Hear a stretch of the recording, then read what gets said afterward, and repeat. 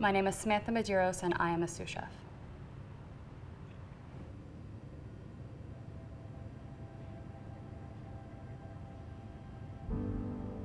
So I was put into a management role when I turned 23, and I was definitely the same age, if not younger, than a lot of the people I was mentoring or leading. So it became very lonely, and it was kind of like I wanted to fast track something. I wanted to just be older. I wanted to be more mature. I wanted to be more experienced.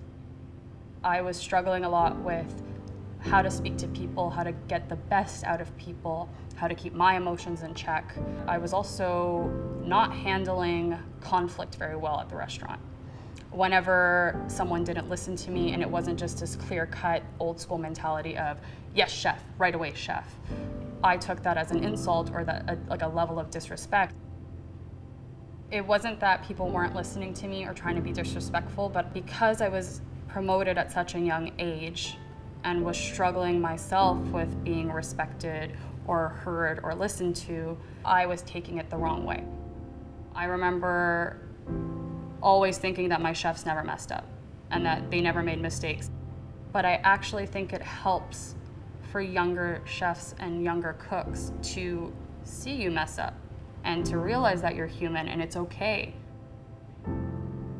And it took a few wrong turns and a lot of apologies to come to terms with not always having all the answers, but instead being a little bit more open with your staff, being a little bit more open with your team that you're not sure, or that you're struggling too and it's okay.